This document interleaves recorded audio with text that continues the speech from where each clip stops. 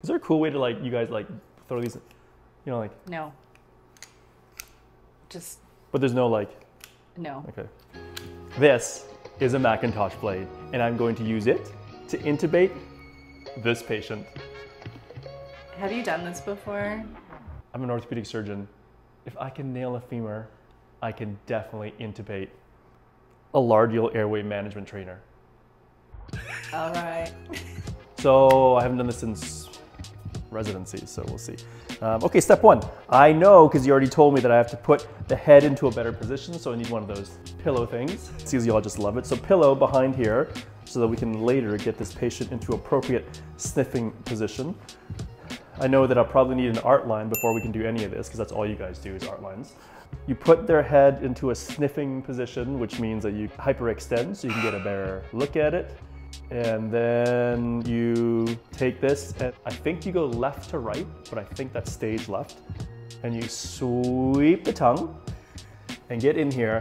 And I always remember, oh, I see. Oh. Okay, so you click it on till the light comes on first, and then you go like this, so I can see much better now. Are you right-handed or left-handed? I'm right-handed.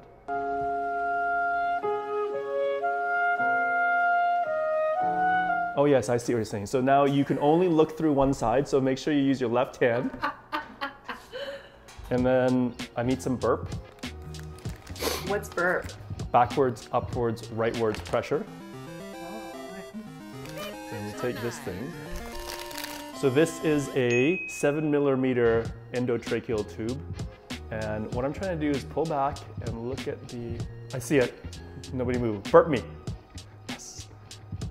Okay, less burp now. Oh, I know. And then you pull this a little bit, please. Yeah, that's good. Perfect. I feel like I'm in. Good. Then you pull all the way out. And you blow it up. How do you know how much to put in? Until you meet resistance like a cortical bone. So there is pretty good. I feel like it's pretty good. You can test it with this thing. Oh, perfect. In the green. Excellent. So now we connect the breathing apparatus. Yes, this thing.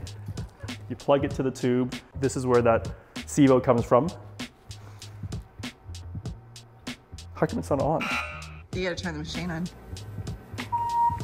Lucky for your trusty anesthesiologist is here. And so now for the moment of truth. I got one of them. I got one of them. Right next done this before. Damn it.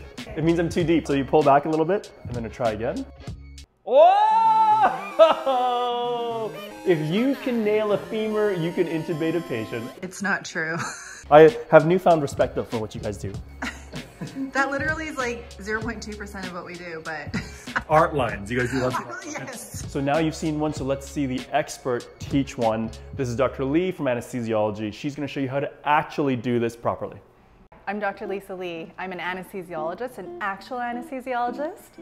And now that you've seen an orthopedic surgeon try to intubate someone, I'm going to show you the real steps that are required for a successful intubation. As previously alluded to, check all your equipment and make sure your patient's in the right position. The right position, what is that? So for intubation, you want the patients in the sniffing position, which doesn't mean that you want to hyperextend their head back. It means that they're appropriately on the right pillow or tilted such that the axis to their airway is in the most direct position. We do have a nice pillow behind this mannequin's head, so I think he's in a very good position for intubation. Next, your equipment. Make sure you have your intubating instrument. Today, my choice is going to be a McGrath video laryngoscope with a Mach 3 blade. You want to make sure you have your endotracheal tube styletted with a cuff syringe and a cuff pressure gauge.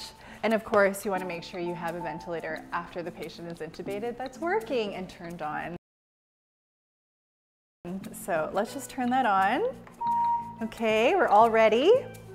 And obviously you're going to want to check that you can bag the patient in case the intubation is difficult. But let's just presume this patient is an easy bag mask ventilation. So next, we're going to turn our intubation equipment on. Lights on, it's working. With the instrument in your left hand, even if you're right-handed, you're gonna gently support the patient's head and ever so slightly pull the patient's head back a little bit towards you so that you can open their mouth with your other hand. I would be wearing gloves for this in a real patient.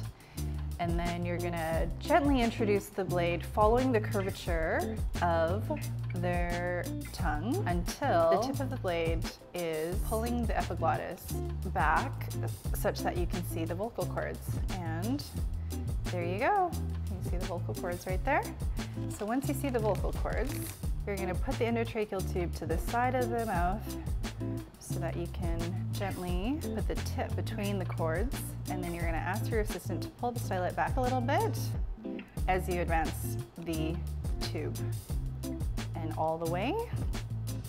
And you're gonna advance the tube until the cuff slides just past the vocal cords. You don't wanna go too far, because then what can happen?